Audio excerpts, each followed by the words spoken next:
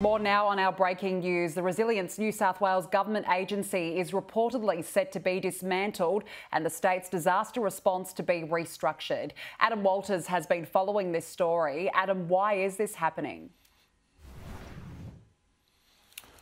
Danica, it's basically because of shocking underperformance by Resilience New South Wales, exposed by a select New South Wales parliamentary upper house committee in recent hearings in the Northern Rivers, which of course was hit devastatingly hard earlier this year with two major floods hitting the major regional centre of Lismore.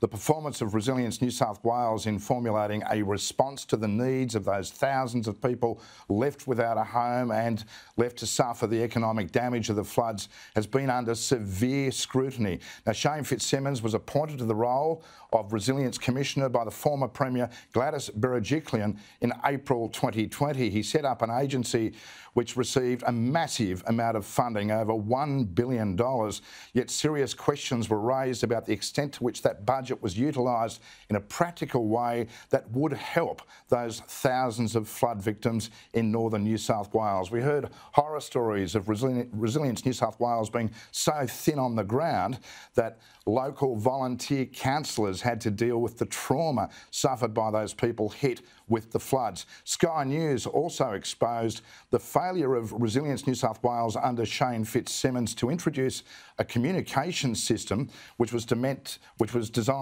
to streamline the response to major emergencies such as bushfires and flooding. That system, known as BART, B-A-R-T, was embraced by the Rural Fire Service, by Mr Fitzsimmons' successor, Bob Rogers, and so much of that was explained to the 2020 Federal Government Royal Commission into the natural disaster response across Australia. Mr Rogers at the time said they'd embraced this technology which overcame the problem of communications, conventional communications, collapsing in the event of a disaster.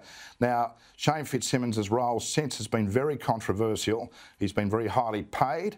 He's been criticised for not being hands-on enough in dealing with the emergencies we've witnessed this year.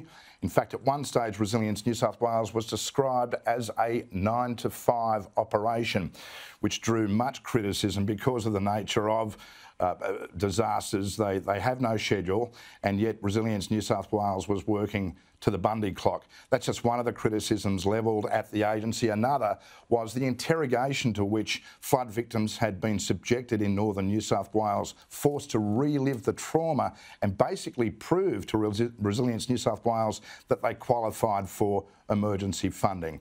So none of this is coming as a great surprise, especially to those MPs on the Upper House Committee who have been ferocious in their line of questioning about the response of this controversial agency under the leadership of Shane Fitzsimmons.